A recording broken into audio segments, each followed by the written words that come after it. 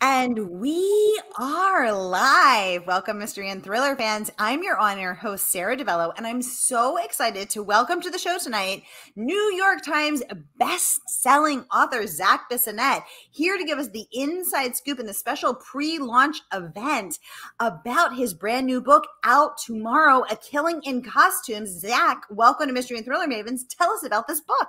This is so exciting. This is my first event, so this is terrific. Thanks so much for having me. Yay! So the book, it's a funny story about actually how the best way to explain it is how I buy weird things at auctions sometimes. And I bought in late 2019 a very, very large portrait painting of Jessica Fletcher, Angela Lansbury as Jessica Fletcher in Murder, She Wrote. It was actually painted for an episode of the show by a studio artist. And I bought this and I got it home and I hung it across from my bed, as one does.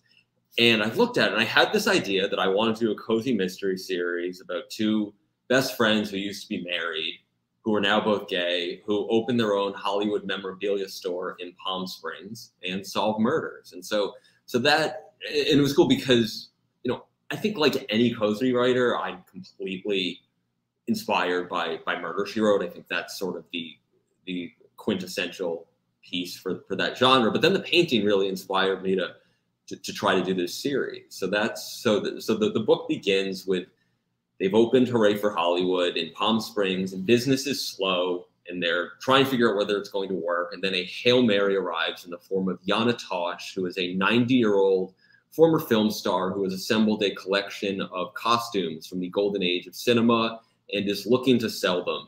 And she meets with them, and then she meets with the vice president for a large auction house, who also meets with Jay and Cindy, the main characters, and then their main competition for the deal ends up dead, and they have to clear their names and win the consignment. And that's sort of the premise for the book.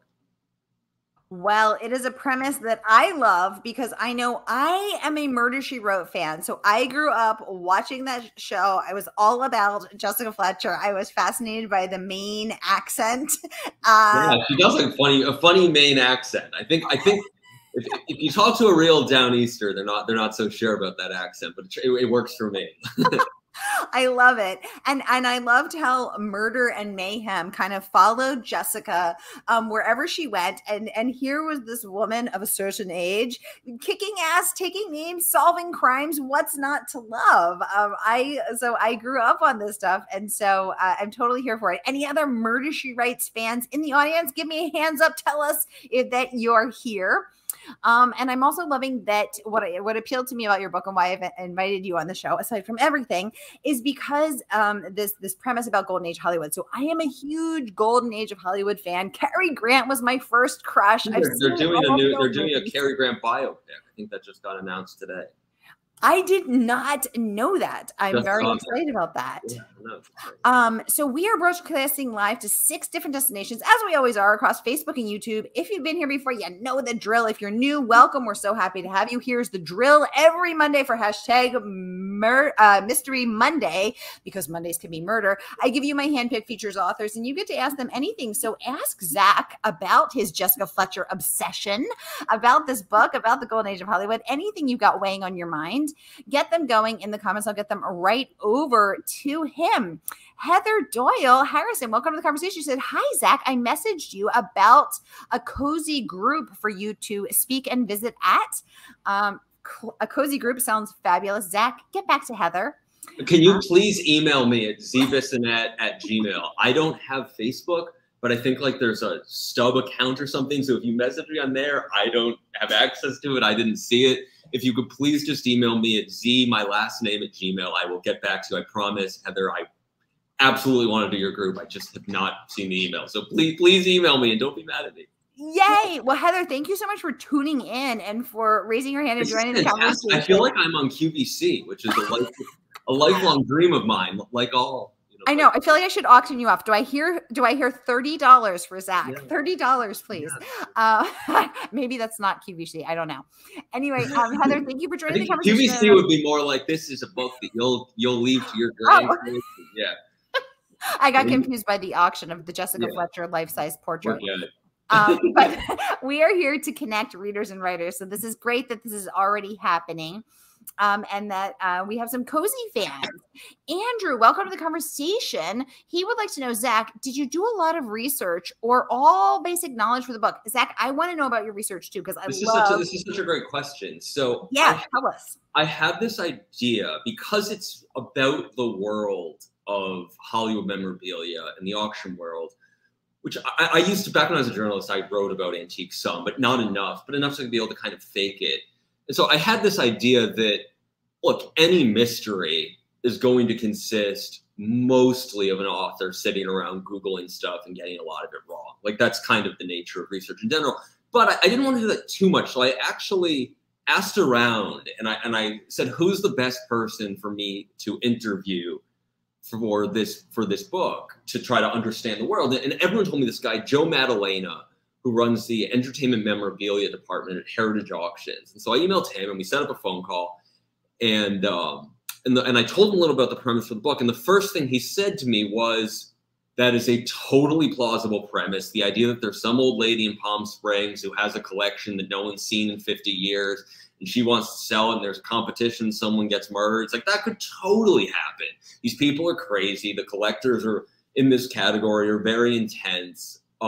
Because of the nostalgia aspect, like people feel a connection to old movies. And, you know, as Maddalena told me, you know, that if you're a Judy Garland obsessive and you can have the ruby red slippers from The Wizard of Oz, what more do you need in life, really? I mean, you know, and so that's why those sell for $2 million, I think, the last time they sold.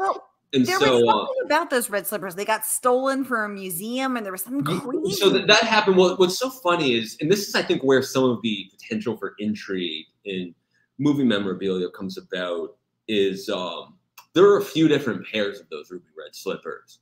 And I think it was not entirely clear how many, because the thing that's so interesting about Hollywood memorabilia is at the time when they were making this stuff, it was not known that they were creating sort of the great American art form. This was seen as ephemeral. A lot of it was thrown out or given away or stuck in a storage lot at MGM, and then it was finally sold actually when MGM went through a restructuring, I think in the 70s. But anyway, it's funny you ask about the research thing. If you're curious about that, my author's note at the end of A Killing in Costumes is a piece I did that's an interview with the Heritage Auctions memorabilia expert to kind of get the real story about Hollywood memorabilia, how it became a craze, what's hot, what's not, that kind of thing. So I think that's actually one of my favorite parts of the book. So. Oh, very cool. So that's in your author notes, the real story on. Yeah, it's like a little magazine type piece right at the back of the book. Ooh, okay. So everybody check out. First of all, Andrew, thank you for the great question. Great question, by the way. I was hoping someone would ask. So. Okay, so you talked to the expert, the Hollywood guy. Did you talk to anybody else? You know, just a lot of Googling, and then other people in the industry who told me to talk to him, basically, but not.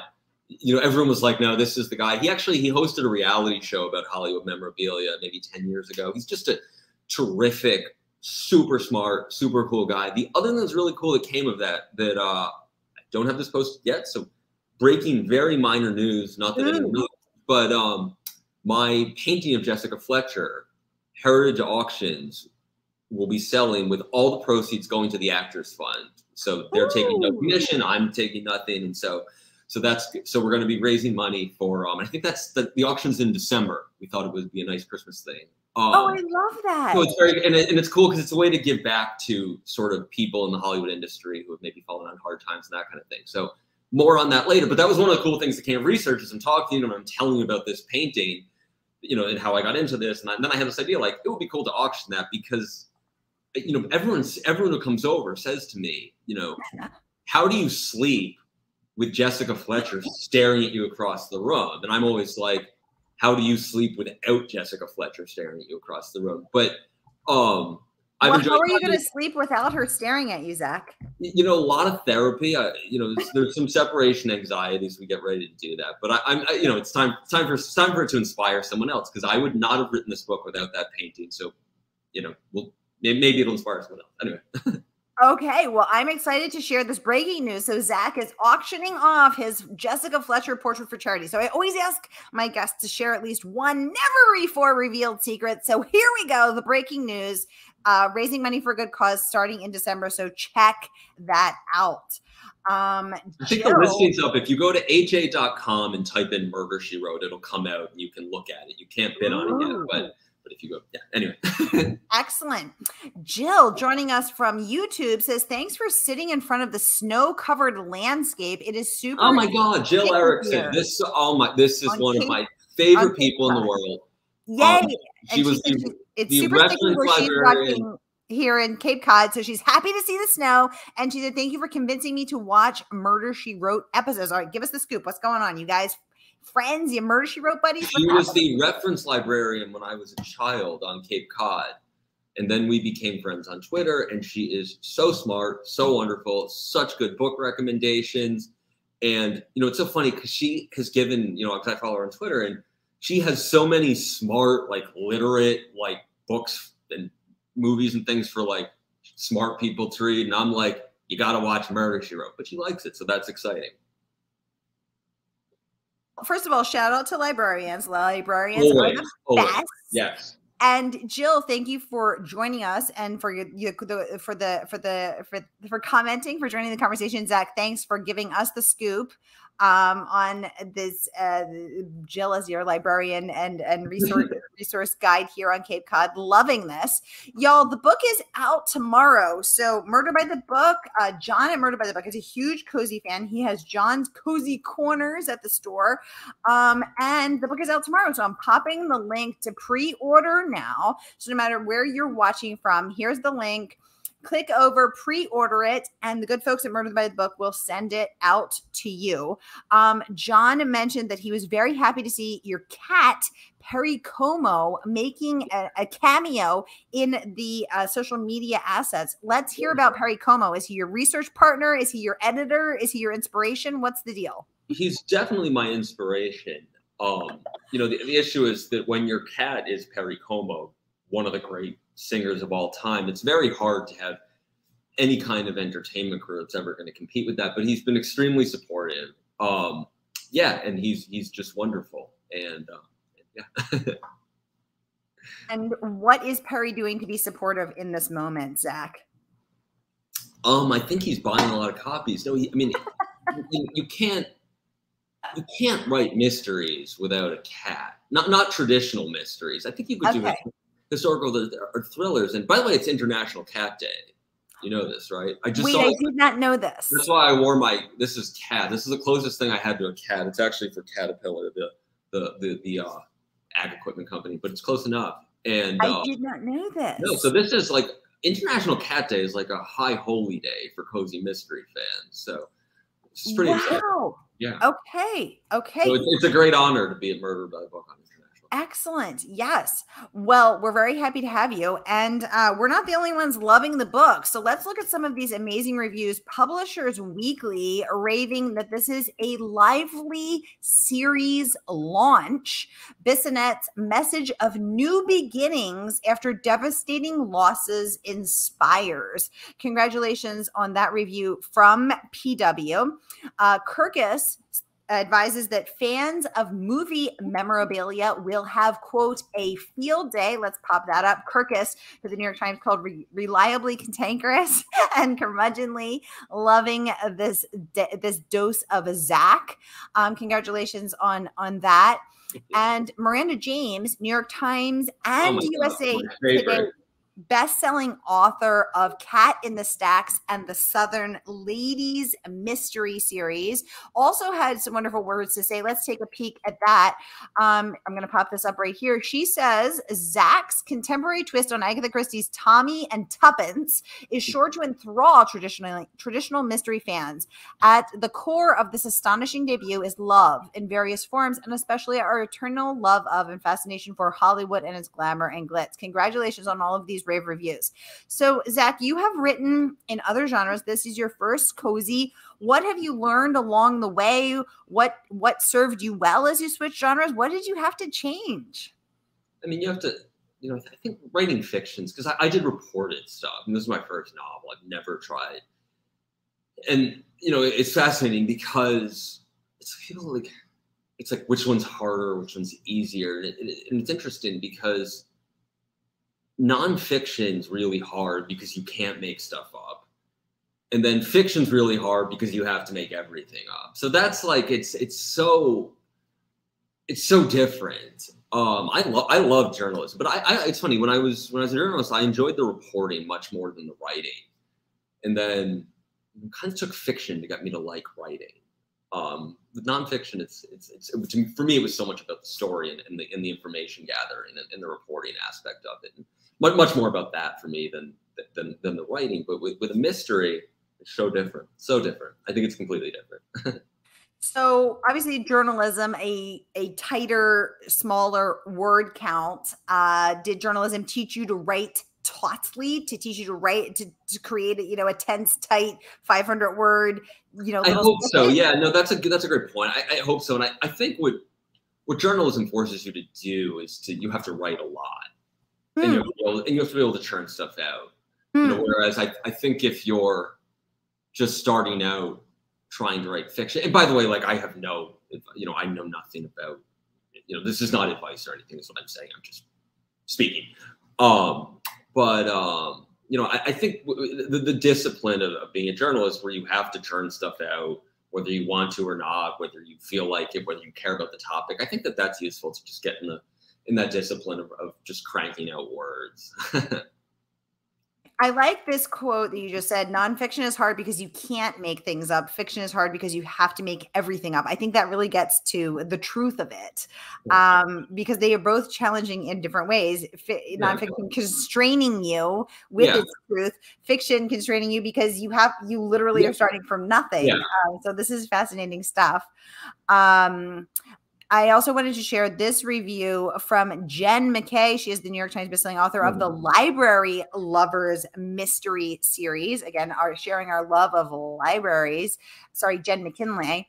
And she said, hooray for the smashing new cozy mystery by Zac Bissonnette, chock full of old Hollywood references, eclectic collectible information, and delightfully set in sunny Palm Springs. There is so much to love in this perfectly executed, high-stakes puzzler of a mystery.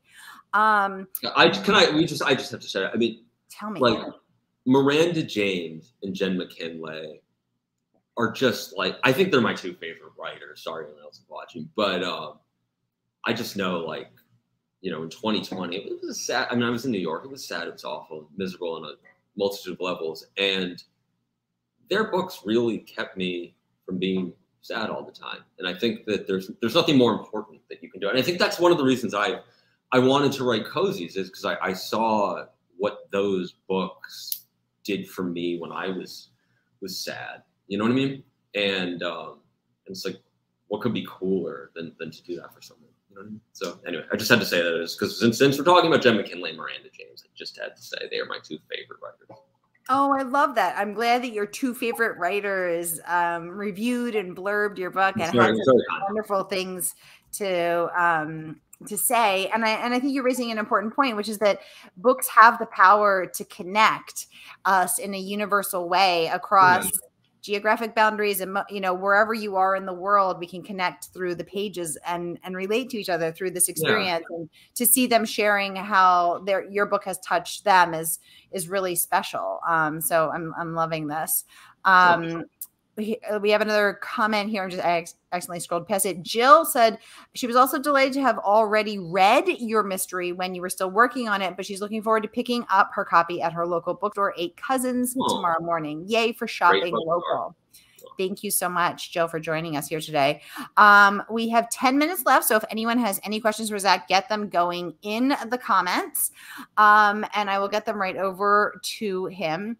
I do let people submit questions in advance in my Mystery and Thriller Mavens Facebook group, and some people did, so I also want to get over to there. So first of all, I just want to say, everyone, it's free and open to all, so be sure to join. I'll pop the link in the comments. And then Zac, let's get to some of these questions. First up from Alice, she wants to know advice for aspiring writers. Gosh, I mean, I'm basically an aspiring writer. I just, I think find the thing you love reading and write that, and don't try to do something that's not. It's like, for me, cozy mysteries are what I love the most, and that's what I wanted to try to write. I wish I had something smarter to say than that, but there are just infinite numbers of people more qualified to give advice on that. What resonates for you about cozies? What do you love about them? I think, it's that they're really about people and relationships and people coming together under tense situations and sort of resolving situations through empathy and love and community. And I think that's really cool. And that's, if I were to sum it up, that's really what it is for me. There's other things too. I like the puzzle aspect to it, which, when it's well done, it's just the coolest thing when someone's really managed to execute the red herrings, and where it's not sort of a out of nowhere reveal. But that for me, it's about the people and communities coming together in difficult things. And I think managing to have tension and suspense without, which I think people who don't like cozies would say they don't have much tension. And I understand, I guess, the point that they don't have this constant ratcheting of stakes the way that a thriller does, but to keep something engaging without sort of, constant bullets flying and that kind of thing, I think is pretty cool. It's interesting because I've been seeing some interesting conversations happening in the book reviewing, Bookstagram community, where the questions are coming up. Are we getting too focused on the gotcha aspect of thrillers? Has it become all about the twist, and who can write the twistiest of the twisty pretzels? Yeah. and is it becoming too focused on, the art of the twist at the expense of maybe some other, parts of the craft, which I think is a really interesting thing to start to explore. I like that you like the puzzle aspect of it, and the concept of red herrings, which is planting false clues for those who may not know. How did you execute the puzzle aspect of your book? How did you execute the red herrings? Are you a plotter? Are you a pantser? Did you go back and put them in? Did you think, I need more herrings, less herrings? I'm a plotter. So it's funny. It's hard to answer this without giving too much away, but I actually started the book. The first idea I had was the twist about what the motive would be and how it would be executed. That's all I can say. But so I started with this very specific idea for what I hope is this sort of novel, clever, totally plausible, but never been done sort of different thing. But yeah, I plot. I mean, I used an outline that was a chapter by chapter outline, but only like 3 pages. There are some people who do these like 70-page outlines, and I can't imagine doing that just because it sounds like a lot of work. But yes. So so it's interesting to know who's a plotter and who's a pantser. So when Jeffrey Deaver was on the show, he shared that he is a vigorous plotter. So he spends 6 to 8 months plotting, and his outlines run up to 180 pages. But then he's able to write very, very quickly because it's all right there for him. He also writes in a completely dark room, tactile, which I think is fascinating. Yeah, I read somewhere, I think it was James Patterson, who started out writing this outline, a very detailed outline with really, really short scenes, and then basically realized, why not just make that the book and cut all the other stuff? That sounds profitable to me, but I don't sound interesting. Yeah, it's so fascinating to hear different people's processes. So are you working on your next book now, Zach, or what are you up to now? What's next for you? Working on something. It's bad luck to talk about it, but I would love to do another book with these characters, but we'll have to see how this does. But I'm excited about it. Either way, if it's 1 book or 10, it was so much fun. It's the most fun thing I've ever done. Yay. Well, the book is out tomorrow, y'all. So here it is. Here's the pre-order link. And then I just want to share a few more reviews. First up, this one from Susan Elia MacNeal, the New York Times bestselling author of The Mother Daughter Traitor Spy. And she said that your book is perfect for viewers of Turner Classic Films. A Killing in Costumes is an exuberant tale of movies, murder, revenge, and ultimately friendship. I loved the use of the word exuberant. Yeah, it's a great word. That's so fun, because I think part of the challenge as a writer is knowing that the story that you're telling, it has to go through the medium of the page. So you have to make it as exuberant and exciting as you can in order to keep people wanting to turn those pages. What do you think from a craft perspective gets that exuberance across? How do you keep people turning the pages, Zach? Gosh, I just feel like such a fraud even trying to answer this, because there's infinite numbers of people with more intelligent answers. I mean, I think I try to, the way I did it is I try to think of, like, I'm not saying I did this perfectly, because maybe people feel it's too slow or too fast, but I try to, like, think about what part I would be skimming if I were a reader. That's the thing I try, but I don't, I'm not saying I did this successfully. I just, that's how I tried to think of it. So I don't know, read it. Let me know if you think that worked. I like the idea of you noticing which part you might be skimming and then what did you do with that information? Amp it up, cut it back? Usually. Yeah. I love it. I love it. Yeah, I mean, it reminds me, there's a friend of mine, an editor, Eric Nelson.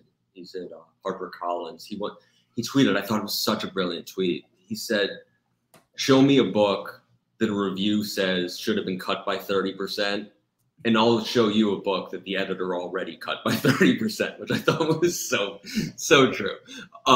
Anyway, ooh, that's interesting. Isn't that funny? Yeah, that was his experience, I guess. So he's saying that they cut some, but not enough. Yeah, that anytime readers say it's too long, he's like, just know we already cut it. I don't know if that's true. That's what he said. I thought it was funny. Interesting. I love that. Yeah. Terry Gardner, the Edgar Award nominated author of the Avery Ayers antique mystery series, called this a cleverly crafted mystery with a pair of film buff sleuths. This page turner, again, speaking to your ability to keep those pages turning, is a delightful letter to Hollywood stage and screen. Lovely words there from Tracy Gardner. Yay. And again, I just want to remind you all, the book is out tomorrow. I'm going to post 2 more amazing reviews. This one from Jane Cleland. She is the Agatha Award-winning author of the Jane Austen Lost Letters series, and she says that your book is a delight to read, filled with wit and charm, irresistible characters, and fascinating details about the golden age of Hollywood. This twisty tale is a winner. Congratulations on that. And then I just wanted to briefly pop up Catherine Shellman, author of the Lily Adler series, also weighing in with some wonderful words, saying that readers won't be able to resist Cindy and Jay, whose pitch perfect friendship is the heart of this playful, twisty plot. And then I think, by the way, her new book is out tomorrow too. The new book in the Lily Adler series. So she's a spectacular writer. She has a new Jazz Age one, but her Lily Adler books are like a Regency kind of Victorian thing. Beautiful writer. Anyway, everyone should get her book. Yay. And I think it would be perfect to end on the Tom Sawyer, who is the Emmy-nominated head writer and showrunner of Murder, She Wrote, saying mystery readers, especially those with a taste for vintage Tinseltown movies, me, stars and glamour, and the music of the era, are going to love this beautifully, affectionately written novel. It must have been extra meaningful to have those words from Murder, She Wrote. It's just the best show. It's, anytime anyone mentions new shows, I'm like, I watch 10 minutes. I'm like, Murder, She Wrote's better. Exactly. Oh my gosh. All right, y'all. Pre-order tonight, and the good folks at Murder by the Book will ship this to you tomorrow. Zach, thank you so much for coming on to give us the inside scoop, and happy pub day tomorrow. Thank you so much. You're the best. This was a lot of fun and a great honor. So, yay! All right, everybody, stay tuned. I got Megan Golden live from Australia at the top of the hour. I'll see you then.